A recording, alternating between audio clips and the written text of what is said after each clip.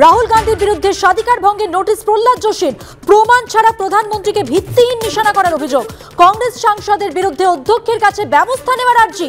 সংসদ বিষয়ক মন্ত্রী রাহুল গান্ধীর বিরুদ্ধে পদক্ষেপ নিতে লোকসভার অধ্যক্ষকে চিঠি বিজেপি সাংসদ নিশিকান্ত দুবের।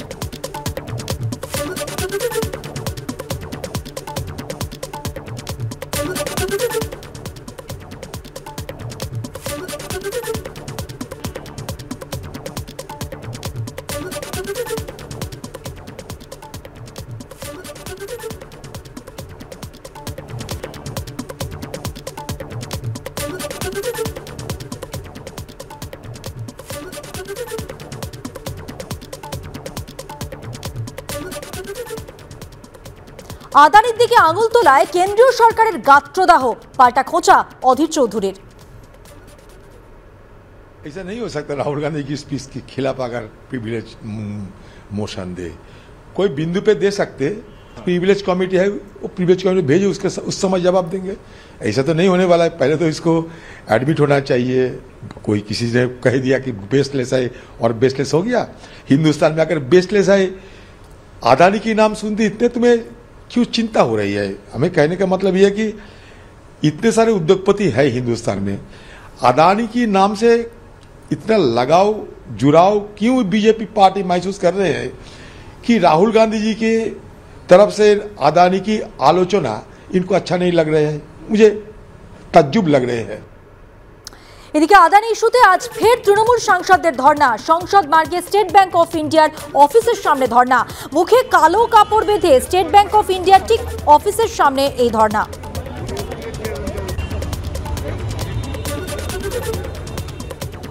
আদানি ইস্যুতে ফের তৃণমূল সাংসদদের ধর্ণা। সংসদ মার্গে স্টেট ব্যাংক অফ ইন্ডিয়ার অফিসের ঠিক সামনে এই ধর্ণা এবং মুখে কালো কাপড় বেঁধে স্টেট ব্যাংক অফ ইন্ডিয়ার অফিসের সামনে এই ধর্ণা হয়। এসবিআই থেকে যে পরিমাণ টাকা আদানির কাছে গেছে, এলআইসি থেকে যে পরিমাণ টাকা আদানির কাছে গেছে, আদানির কাছে, তার ফলে সাধারণ মানুষ চিন্তিত। তারা প্রতি মুহূর্তে আতঙ্কিত যে তাদের টাকা তারা রাখতে পারবে কিনা। আমরা চাই এই প্রশ্নের সব জবাব প্রধানমন্ত্রী আজকে দিন। তৃণমূলের দাবি চিফ জাস্টিস অফ সুপ্রিম কোর্টকে দিয়ে একটা সম্পূর্ণ অনুসন্ধান কমিটি, কমিশন অফ এনকোয়ারিজ অ্যাক্ট অনুযায়ী করা হোক।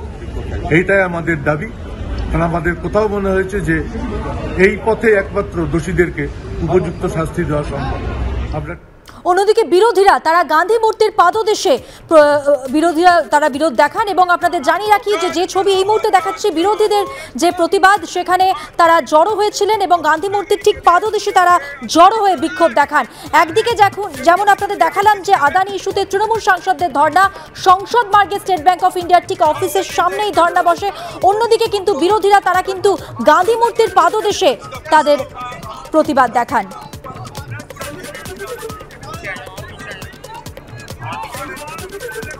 এবং এই বিরোধীদের সঙ্গে কিন্তু তৃণমূলরা ছিলেন না, তার কারণ তৃণমূল সাংসদ তারা কিন্তু ধর্ণা সংসদ মার্গে স্টেট ব্যাংক অফ ইন্ডিয়ার যে অফিস রয়েছে সেখানে ধর্ণা দেখান এবং তারা মুখে কালো কাপড় বেঁধে স্টেট ব্যাংক অফ ইন্ডিয়ার অফিসের সামনে ধর্ণায় দাঁড়িয়ে থাকেন।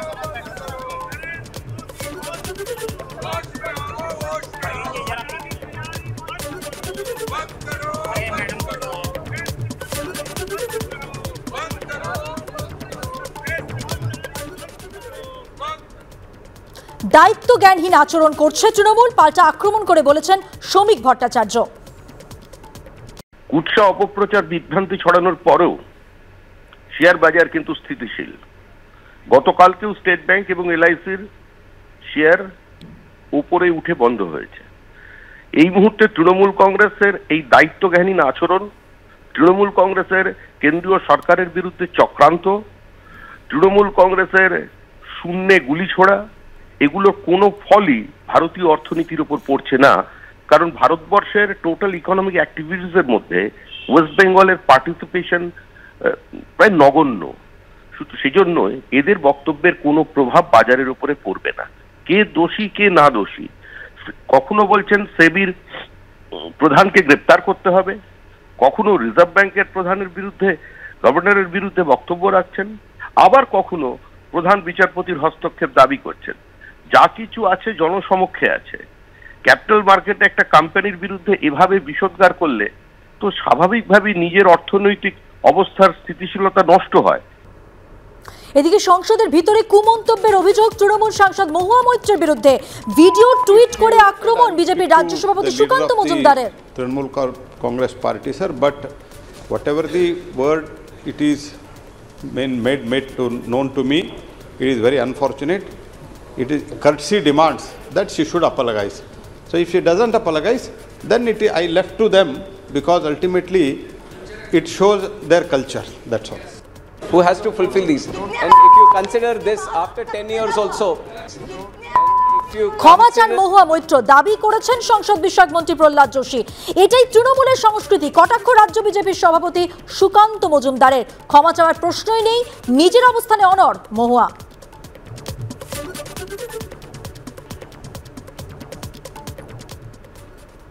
মহুয়া মৈত্র আরো একবার প্রমাণ করে দিল যে বাসঝাড়টা একই, বাস আলাদা হবে না। মুখ্যমন্ত্রী যে সমস্ত শব্দ হদল কুতকুত কিম্ভূত কিমাকার ব্যবহার করতেন, সেটা কোনো অ্যাক্সিডেন্টাল ছিল না, প্রি প্ল্যান ছিল। এবং মহুয়া মৈত্র কালকে যে শব্দ ব্যবহার করেছে, দ্যাট ইজ প্রি প্ল্যান।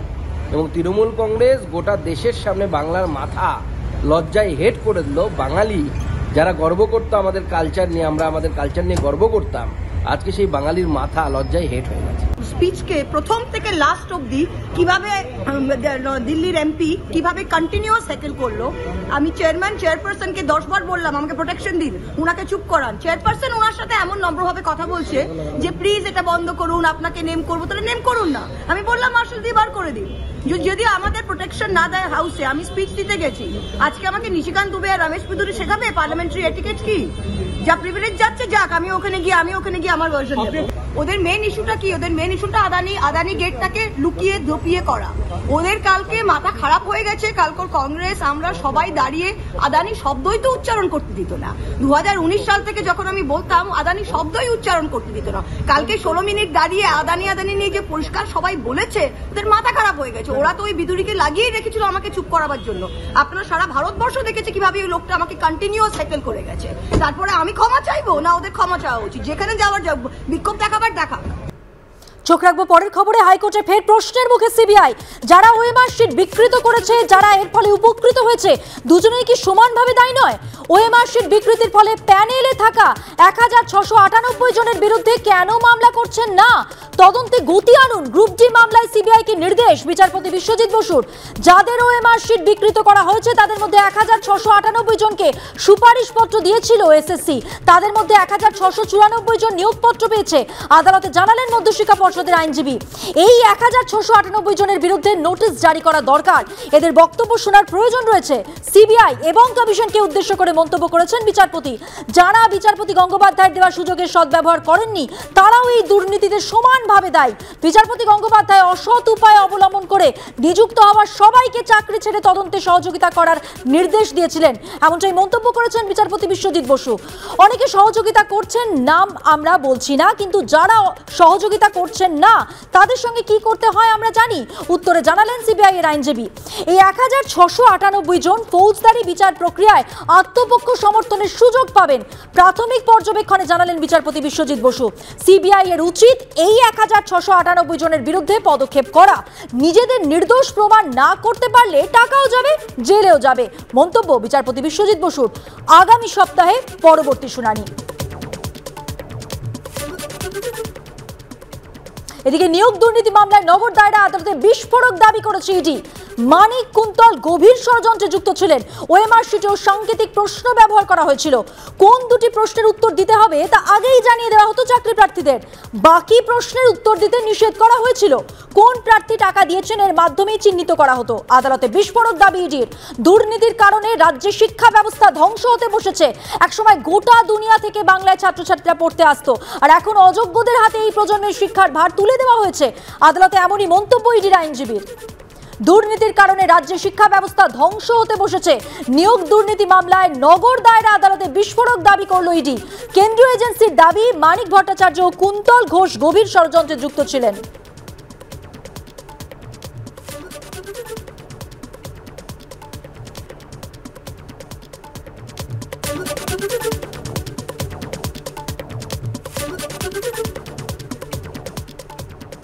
পার্থমানিক যুগলবন্দিতে এই দুর্নীতির বিপুল টাকা আত্মসাৎ, আদালতে বিস্ফোরক দাবি ইডির।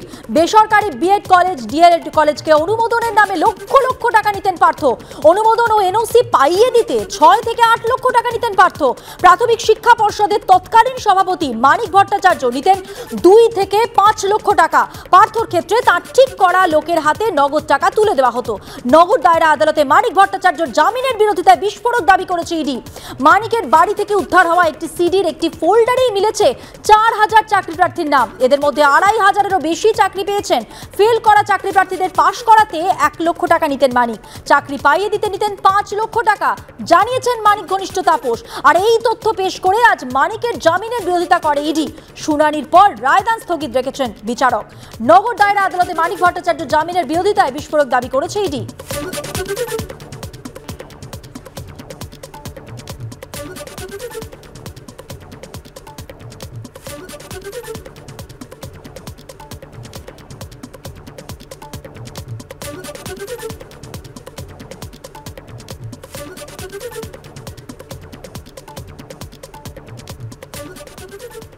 আর এই নিয়ে রাজনৈতিক ব্যক্তিত্বরা কি বলছেন পরপর শুনুন।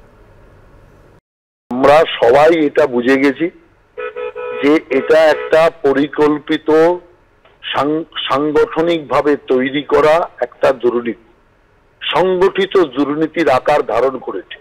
অতএব সেই কারণে এই দুর্নীতি কোনো একজন বা দুজনের দ্বারা সম্পন্ন হওয়া সম্ভব নয়। এতে অনেক অনেক লোক এতে জড়িত আছে, যেমন বিভিন্ন শিক্ষা প্রতিষ্ঠান জড়িত আছে, মন্ত্রী জড়িত আছে, এর সাথে সাথে আমলারা জড়িত আছে, যার জন্য আজকে মন্ত্রী আমলা সব জেলখানায় রয়েছে। এবং বাইরে যারা দালালরা কাজ করেছে কুন্তল ঘোষের মতো, এই রকম প্রচুর দালাল আরো এর সাথে যুক্ত আছে। অতএব যেটা ইডির পক্ষ থেকে দাবি করা হয়েছে আদালতে, এটা একদম বর্ণে বর্ণে সত্য। মনে আছে অভিযোগ করেছিলাম তখন যে অধ্যাপকরা বলছেন তাদেরকে ইনস্ট্রাকশন দেওয়া হয়েছে যে তারা যে নম্বর দেবেন সেটা উড পেন্সিলে দেবেন, পেন দিয়ে নয়। কেন? যাতে নম্বরটাকে চেঞ্জ করে দেওয়া যায়। ওয়েমার শিট তাতে কোন প্রশ্নের উত্তর দেবে আর দেবে না সেটাকে নির্দিষ্ট করে দেওয়া হলো। ওই দুটো দিল, বাকিগুলো যেরকম বুঝবে তেমন যোগ বিয়োগ করে দিয়ে নম্বর ফেলে দেওয়া হবে। সাদা খাতায় মজা বেশি। কেন? সাদা খাতা হলে যেটুকু দরকার সেটুকু লিখিয়ে নম্বর করিয়ে দেওয়া যাবে। এই যে নম্বর করিয়ে দেওয়ার ব্যবস্থা শিক্ষা দপ্তর থেকে শুরু করে আর এই স্কুল সার্ভিস কমিশন সহ তলায় যারা আছেন, এরা একেবারে একটা চেইনের মতন সংগঠিত টাকার খেলায় যুবকের ভবিষ্যৎটাকে সর্বনাশ করেছেন। চাকরি বিক্রি করেছেন, টাকার খেলা খেলেছেন। এতে যুক্ত পার্থ চ্যাটার্জিয়া থেকে শুরু করে মানিক ভট্টাচার্য হয়ে কুন্তল মার্কা তলায় আপনি পাবেন যত তৃণমূলের ছোটখাটো লুটেরা, তাদের এটা একটা বড় কাজ ছিল সংগঠিত লুটের জীবিকা। বিচারপতিও বিচারপতির চেয়ারে বসে কমেন্ট করে যাচ্ছেন যে অমুকের লন্ডনে বাড়ি আছে, পাশে কার বাড়ি আছে সেটাও আমি জানি, ইত্যাদি ইত্যাদি বলে দিচ্ছেন। আর সারা পাড়া সারা সমাজে আলোচনা হচ্ছে ড্রয়িং রুমে, তাই নাকি লন্ডনে বাড়ি, পাশে কার বাড়ি, কোন অভিনেত্রীর 3টে ফ্ল্যাট ভেঙে একটা ফ্ল্যাট হয়েছে। এর মধ্যে কোথায় আইনের কথা বলুন তো? আমরা চাই ভালো করে তদন্ত হোক, তদন্ত করে যারা দোষী তাদের শাস্তি বিধান হোক, এবং বিচারক এবং বিচার ব্যবস্থা তাদের নির্ধারিত রাস্তায় চলুক। বাজেট পেশের পরই ফের বাড়তে চলেছে বাড়ি গাড়ির ঋণের সুদের বোঝা। আবার রেপো রেট বাড়ালো রিজার্ভ ব্যাংক। রেপো রেট বাড়ল 25 বেসিস পয়েন্ট। 25 বেসিস পয়েন্ট বেড়ে রেপো রেট হল 6.5%।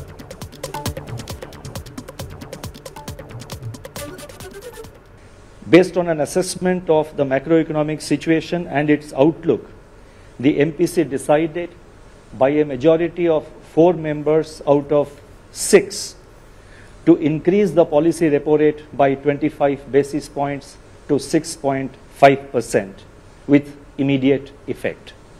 Consequently, the standing deposit facility, that is SDF rate, will stand revised to 6.25%, and the marginal standing facility, that is the MSF rate, and the bank rate to 6.75%.